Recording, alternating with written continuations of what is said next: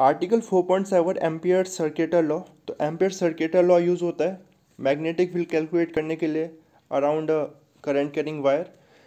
Similar ये alternative है Biot Savart law का। जैसा कि हम देखते हैं इलेक्ट्रिक फील्ड में हम कूलम लॉ के अलावा गॉसेस लॉ का भी यूज़ करते हैं इलेक्ट्रिक फील्ड कैलकुलेट करने के एट अ पॉइंट, वो सिमेट्रिक कंडीशन में ज़्यादा यूज़फुल है। सिमिलरली एम्पियर सर्किटल लॉ भी सिमेट्रिक कंडीशन में यूज़फुल होगा। तो स्टार्ट करते हैं।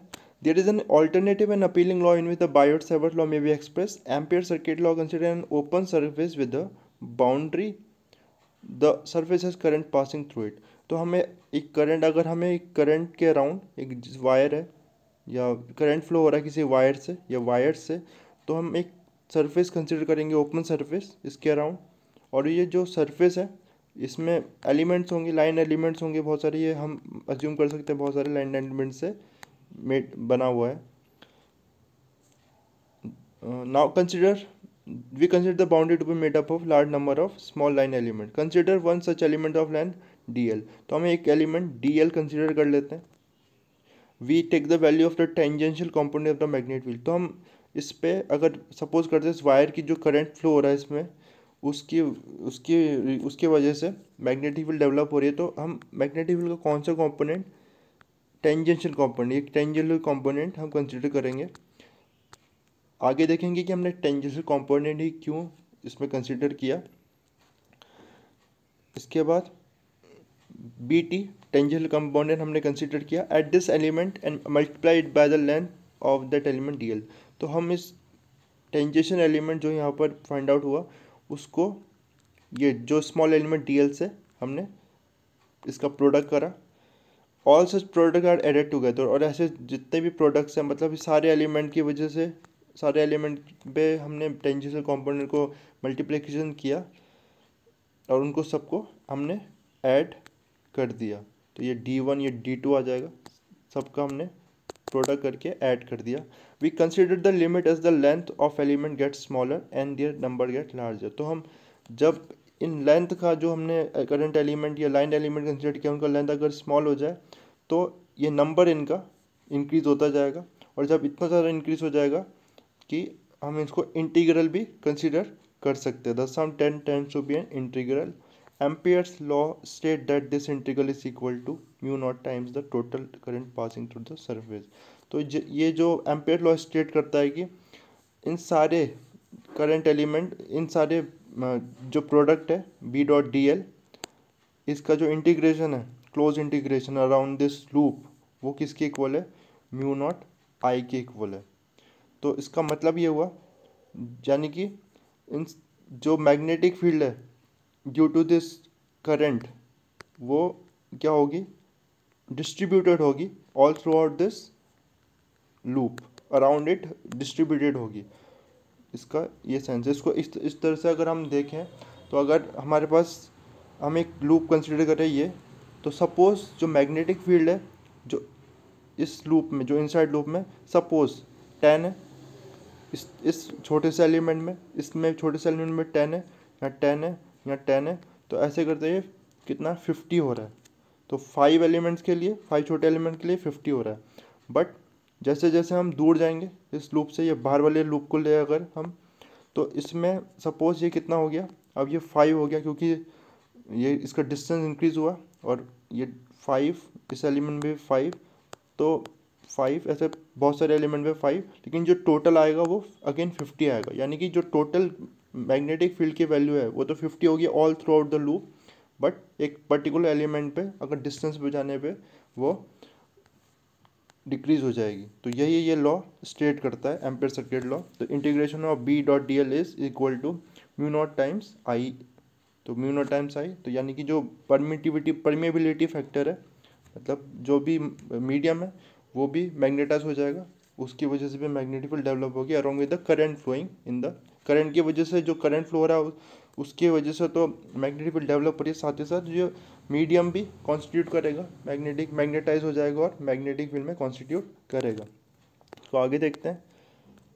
Where I is the total current through the surface, में जो आई है वो टोटल करंट थ्रू द, जो सरफेस हमने कंसिडर किया उसके थ्रू ही हम करंट को कंसिडर करेंगे। जो बाहर करंट फ्लो हो रहा है इस लूप के बाहर उसको हम कंसिडर नहीं करेंगे। The integral is taken over the close loop coinciding with the boundary C of the surface, और जो इंटीग्रेशन है हम इस बाउंड्री पे, ये सी बाउंड्री की थी, इसके अराउंड ही कंसिडर करेंगे। The relation above involves a sign convention given by the right hand rule. Let the fingers of right hand rule be curled in the sense the boundary is transverse in the loop integral b dot l. Then the direction of the thumb gives the sense in which direction I is regarded as positive. तो एक हम sign convention भी consider करेंगे। Suppose हम loop की direction हम consider करते हैं क्लॉकवाइज हमने लूप की डायरेक्शन कंसिडर करी, तो अगर हम अपनी फिंगर्स को इस डायरेक्शन में कर्ल करें, क्लॉकवाइज कंसिडर करें, तो जो थंब की डायरेक्शन जो कि इस केस में इस तरफ आएगी, या अगर करंट इस तरफ फ्लो हो रहा है तो हम उसको आई को पॉजिटिव कंसिडर करेंगे, लेकिन अगर करंट इसके ऑपोजिट फ्लो हो रहा है तो आई को नेगेटिव कंसिडर करेंगे। और ये साइन कन्वेंशन तब है जब हमारे पास एक से ज़्यादा करंट करिंग वायर्स हो, एक से ज़्यादा करंट वायर हो, तब ये हेल्पफुल है। नहीं तो नॉर्मल केस में हम एक सिंगल एलिमेंट को पॉजिटिव कंसिडर कर सकते हैं। अगर हमारा सिंपल केस है उसमें हम करंट को पॉजिटिव कंसिडर कर सकते हैं। नेक्स्ट है for several application are more much simplified version of proof sufficient. तो सिंपलीफाइड वर्जन के लिए मतलब सिंगल करंट कैरिंग वायर के लिए बस हम आई को ही कंसिडर करेंगे, आई इनक्लोज, नहीं तो आई इनक्लोज हो जाएगा जो करंट सिंगल करंट फ्लो हो रहा है। We shall assume that in such cases it is possible to choose the loop so that at each point of the loop either. तो कुछ कंडीशन है इस एम्पीयर लूप को कंसिडर करने की, उसको देखते हैं।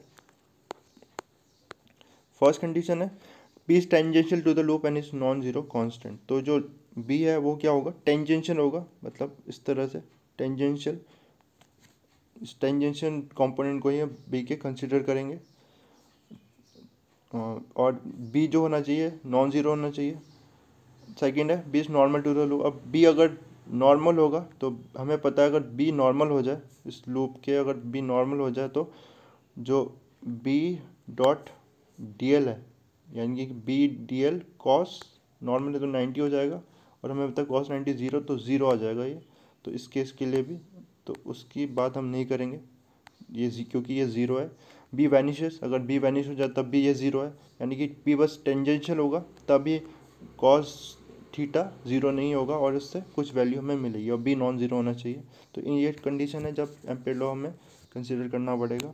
इसके बाद late L be the length for of the loop for which B is tangential. अब तो हम एल लेंथ मान लेते हैं, टोटल जो लेंथ है हमारी, जो बी इंटीग्रेशन करने के बाद एल लेंथ आ गई, जहाँ पर बी टेंजेंशियल है इस करंट कैरिंग लूप के लिए, और आई C be the current flowing, और उस लूप से कितना कंसिडर करंट फ्लो हो रहा है, तो आई करंट फ्लो हो रहा है, तो म्यू नॉट आई टाइम्स। तो इस केस में क्या आ जाएगा हमारा एम्पियर सर्किट लॉ से B capital I equal to mu not I सी।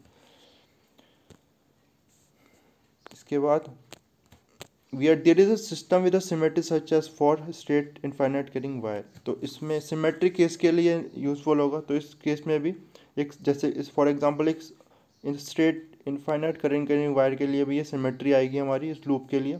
तो ampere circuit law enables us an easy evolution of the magnetic field much the same way Gauss law help in determination of the electric field.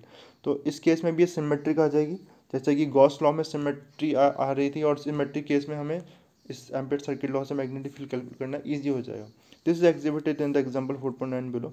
The boundary of the loop chosen is a circle and the magnetic field is tangential. तो जैसे कि हम यहाँ देख सकते हैं जो boundary है वो एक लूप हमने जो लूप है सर्कल कंसिडर किया है, और जो मैग्नेटिक फील्ड है इसके लिए वो क्या होगी, टेंजेंशियल आएगी to the circumference of the circle. The law gives to the for the left side of equation.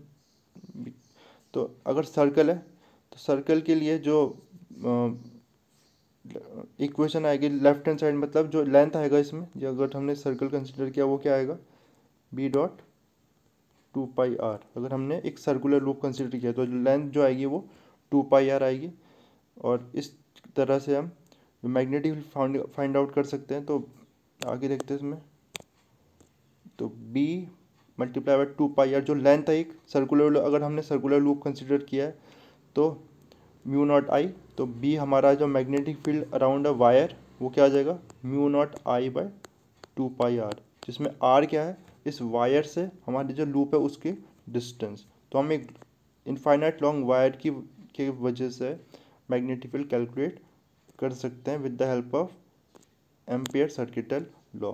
Simply हमने लेंथ जो है इस लूप की वो आ जाएगी L, जहाँ पर मैग्नेटिक फील्ड टेंजेंशियल है, म्यू नॉट आई हमारा एम्पियर सर्किट लॉ से आया, जो I is the current flowing, और इससे हमारी मैग्नेटिक फील्ड, और आर हमारा डिस्टेंस है लूप का इस वायर से। अब इस रिजल्ट को देखते हैं। The about result for the infinite wire is interesting from several points of view. First, it implies that the field at every point on the circle of radius r is same in magnitude। तो इस अगर इस फॉर्मूले को देखें, यानी कि हमें ये समझ में आता है कि जो मैग्नेटिक फील्ड है इस पूरे सर्कुलर लूप में वो सेम है, क्योंकि हर एक पॉइंट पे जो मैग्नेटिक फील्ड होगी इस लूप में वो सेम होगी। In other words, the magnetic field possesses what is called a cylindrical symmetry. The field that normally can depend on three coordinates depending only on one are whenever there is symmetry the solution simplifies। तो symmetry case के लिए हम use करेंगे, symmetry case के लिए बस वो distance पे डिपेंड कर रहा है कितना डिस्टेंस है, और सारी आर डिस्टेंस पे जो मैग्नेटिक फील्ड होगी वो इक्वल होगी। नेक्स्ट पॉइंट है this field, the field direction at any point on this circle is tangential to it. तो फील्ड की डायरेक्शन हर एक पॉइंट पे क्या है, टेंजेंशियल है। दस the lines of constant magnitude of magnetic field form concentric circle. तो मैग्नेटिक फील्ड भी क्या बनाएगी, कॉन्सेंट्रिक सर्कल बनाएगी। Notice now the iron filing from concentric circle, this line called magnetic lines form close loop. तो iron filings में भी जब हमने एक मैग्नेट के अराउंड हम आयरन फिलिंग्स को स्प्रे करते हैं तो वो भी एक लूप में अरेंज करता है। यही रीज़न है क्योंकि वो मैग्नेटिक फील्ड की डायरेक्शन टेंजेंशियल होती है, कंसेंट्रिक सर्कल बनाते हैं, तो टेंजेंशियल डायरेक्शन तभी हमें फाइंड आउट होती है।